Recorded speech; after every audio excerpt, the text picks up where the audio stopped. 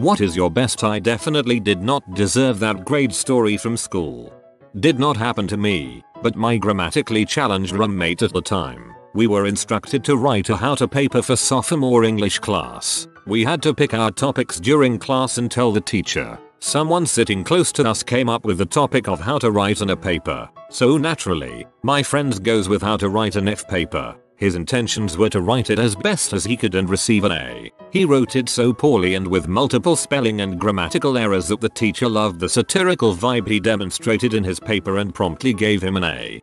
That's actually a freaking great idea. In first year university, I wrote a paper in a sociology class where I mixed up the word mores, a type of social norm, and Murray, a type of eel, and as such wrote about the impact of eels on law. For some reason, the TA thought my eel law paper wasn't too horrible and gave me a B. She told the entire class someone wrote about social eels and that we needed to be more careful with our spelling, though.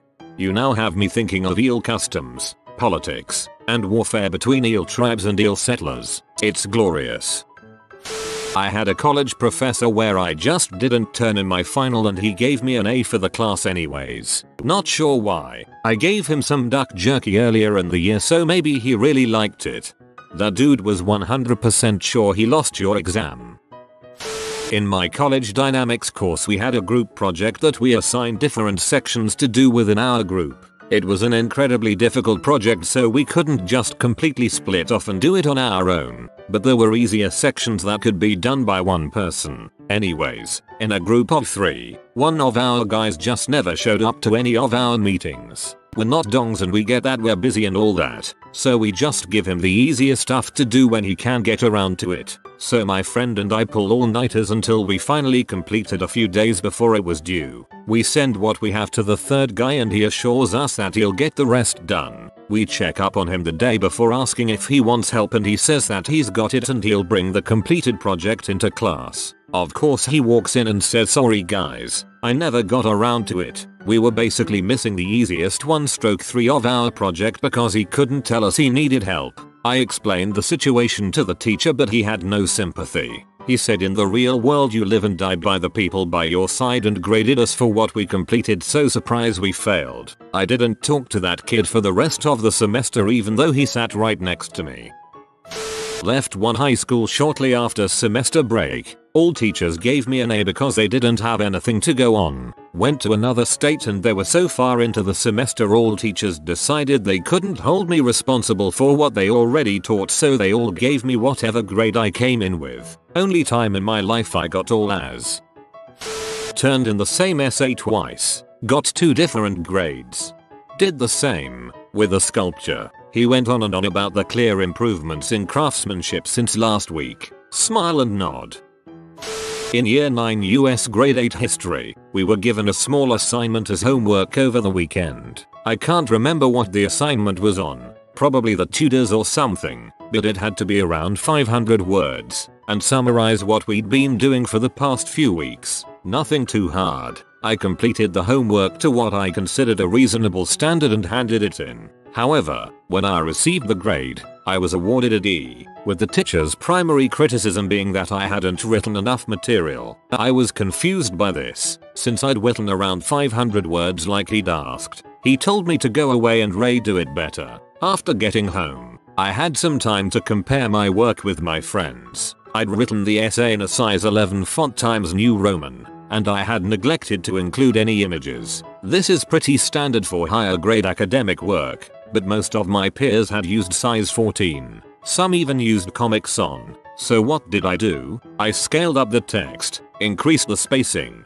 and slapped a couple of generic pictures of Henry VIII's face on there, and handed it in the next morning. Lo and behold, after he graded it, I got an A, and a special mention for my hard work. I have never been so thrilled with myself, and so disappointed in a teacher in my life. It just goes to show how another person's laziness can screw you over. 9th grade spelling and vocab test. The word was ascend, which I defined as to gain in altitude. I was marked wrong. The teacher was looking for to go up, like on a ladder. This was 16 years ago and I remember this conversation verbatim. I lost a mark for saying that microscope lenses should only be cleaned with delicate task wipes. Kim Wipes brand delicate task wipes was the answer she wanted. I still feel a little bitter every time I look at a box of them.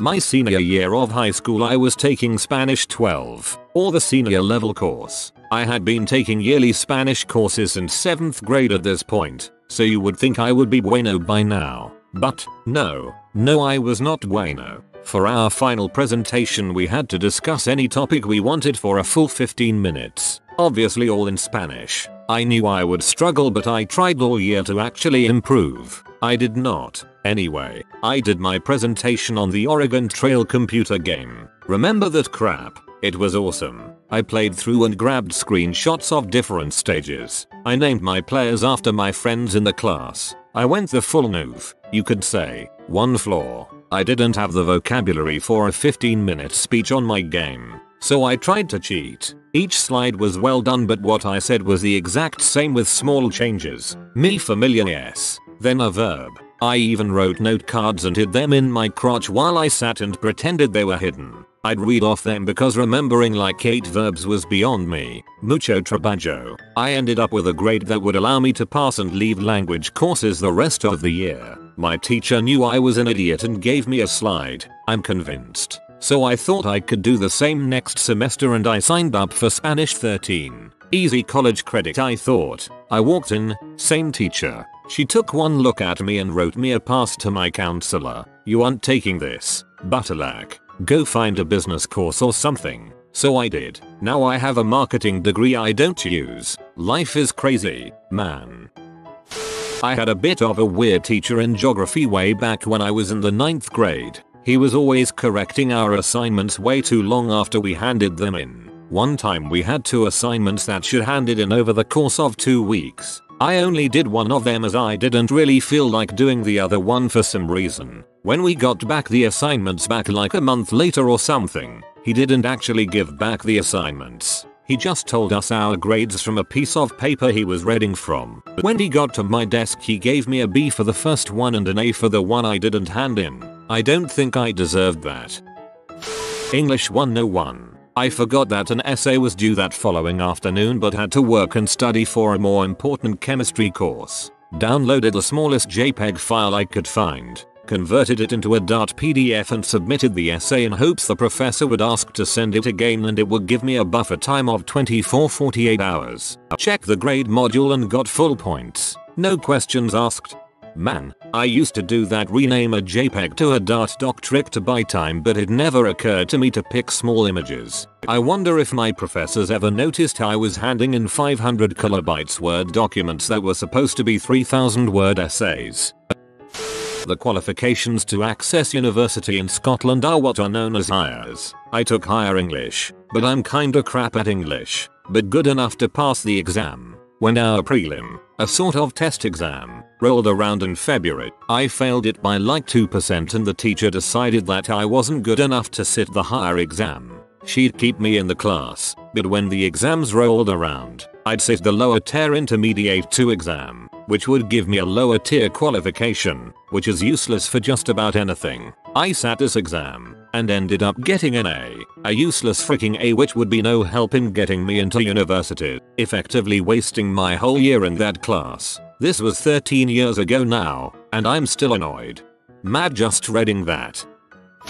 Took biology and economics my freshman year of college, and made the mistake of doing both classes in the morning. I worked swing graveyard shift. The biology class was graded solely on 3 exams. The dates for them were in the syllabus, along with a summary of chapters covered in each. I only showed up on the first day and 3 exam days, crammed the night before each time and did really well on the tests. Got an A. Economics was harder. Participation and attendance counted toward the grade, and a test date was moved so I missed taking it. Fortunately I had a buddy in the class who signed my name on the attendance sheet that day, and was therefore able to convince my professor that he must have lost my exam. He let me retake it and I eked out a B. Your friend is a hero.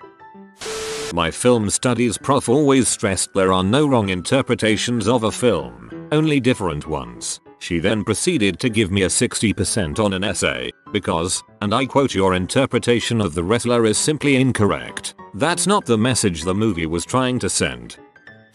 Sophomore year of college, I was taking a class that, about 2/3 RDS of the way through the year, I totally checked out of, rarely went to class, hardly ever paid attention when I did, just stopped caring. Leading up to the final, I of course realized I knew none of the material. The final wasn't cumulative. I did the math and realized I needed a 50% to pass the class with a C. I show up the day of the exam and realize I got the day wrong. My exam was the previous day. I email my professor in a panic and beg her for a chance to retake it or do some kind of extra credit, anything to get me a passing grade. No response. I go home for winter break assuming I'm going to have to retake this class. Haven't told my parents out of shame. Then, 2 weeks later, my teacher finally replies. Her email went something like this: "I'm so incredibly sorry, you not me fault. I left for vacation immediately after the exam and just now got back. It's obviously way too late for you to take the exam or do any kind of extra credit.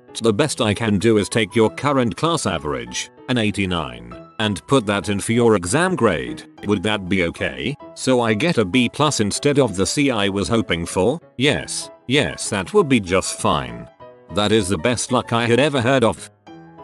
This is from college, and it happened very recently. I take programming classes and our mid-exam was to complete pre-written codes. The purpose of the code was to assign characteristics to a rocket. When the required characteristics are filled, the rocket will launch, and the completion status must be 100% for this to happen.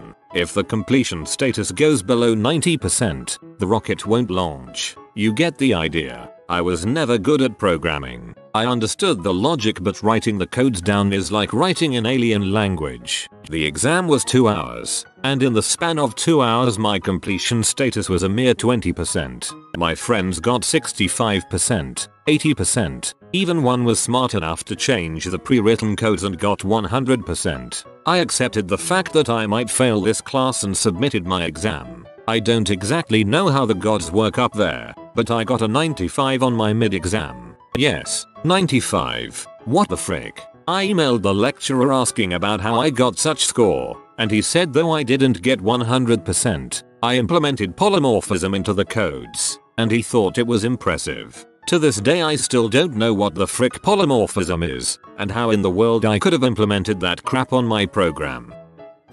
This was 10 years ago in the Midwestern US. I took biology as a freshman in high school. There was this big bug collecting project that counted for like 40% of our first semester grade. Basically, we had to catch a bunch of bugs, kill them, pin them, and correctly label them with their scientific name. To get full credit, you had to catch a minimum of 30 unique bug species. The one thing I learned from that project that I still remember: I am terrible at catching bugs. If you count the cricket I bought at the pet store, I managed 18 and received a D+ on the project. So, despite earning A's on all of the tests and homework that semester, I earned a B in the class. You were punished for your unwillingness to kill for your overlords. Bad surf. University. Had an 8 AM class I would probably skip 1/3 of the time. Missed the day the midterm was given back, so I asked the prof to bring it to the next class. He starts to give me a hard time before looking at the exam and seeing 100% written at the top and saying good job. I go sit down, feeling pretty smart, and go to glance through it before class begins. For the main question I see a couple check marks, then in nothing else for a page and a half before the answer was circled with a check mark. Turns out I had done the problem a wrong way, confused the T marking the test, and then somehow came to the correct answer at the end, so he just marked it completely correct. In a math test in college, a friend made all the process wrong. Really wrong. It didn't even make sense. He somehow got the right answer. We don't know how that happened. It wasn't a simple answer either, like 8 or something. It was a semi-complex answer. He didn't get the points, but I remember he went to the teacher to complain and it was hilarious. I once spent a full 2-hour period of a 9th grade class copying the questions slowly onto another sheet of paper. It was a reading retention quiz or something. I guess she was only looking to see if you'd written anything, because I got full marks. The moral is, Teachers are overworked and underpaid and children's educations pay the price. I once had a high school teacher ask me to grade some of her small work assignments. She told me to give it a check plus, or a check minus based off how many lines a student used to write on each question, not at all the content.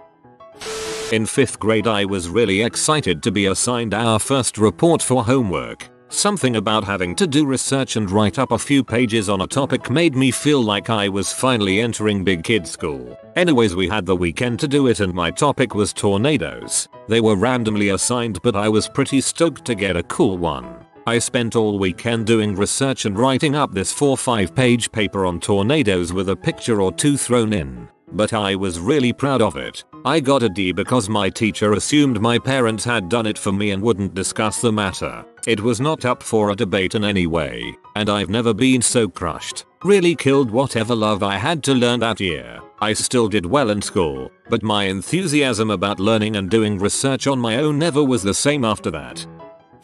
Had an essay that was explicitly due Tuesday in 6th grade. I have no clue why it didn't click that it was due, not due, and only realized when my friend asked me about the essay on the bus. I told my teacher that I'd forgotten to print it out, ran home after the bus, typed it out in 15-30 minutes and got a 97. This started my habit of intense procrastination. Sigh.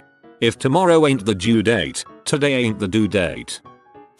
Picked a choice book. Had to do a project on it for honors English class. Didn't read it. Mildly researched the book. Shat out a pretty looking PowerPoint. Presented fancy Bull's book report in front of class and teacher. Got A.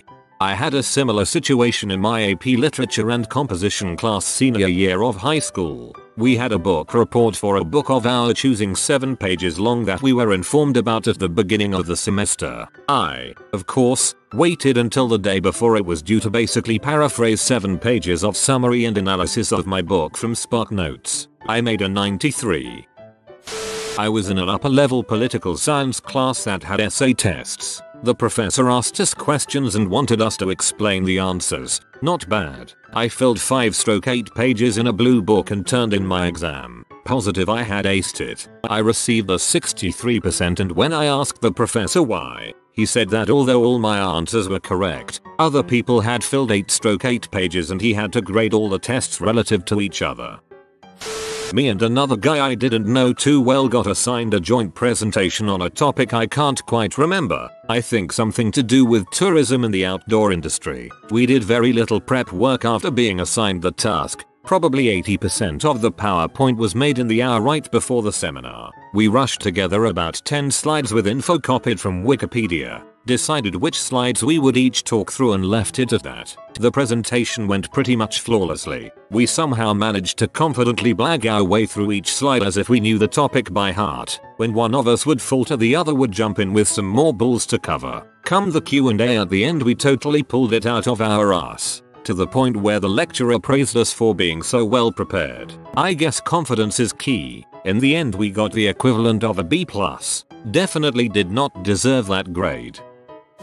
You have been visited by the Inspector Doggo. Comment your confession. If you are new to the channel, you can subscribe. I publish new videos every day. Until then, check another video. Or don't. Either way, have a great day you magnificent people.